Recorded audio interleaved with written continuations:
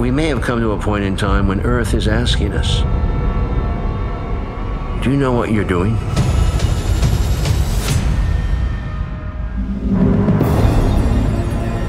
Most of our power still comes from burning gas and coal, and the amount is going up, not down. If we do not cut carbon emissions by nearly 100%, the world will suffer serious damage. This is an even bigger problem than we thought. The answer to solving climate change is very straightforward. What's the best solution in your mind? Largely nuclear. Nuclear. Nuclear. Nuclear. We've been trained from the very beginning to fear nuclear power. The very thing that we fear is what may save us.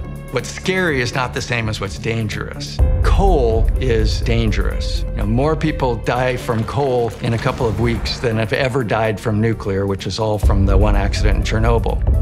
First question is, what about the waste? Nuclear waste is nothing compared to climate change. Once you understand it, people have a better sense of not being afraid. We have to provide clean, affordable energy to the world.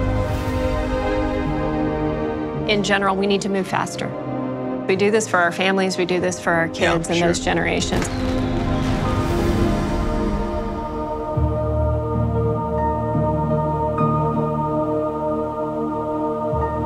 We've run out of time to be afraid.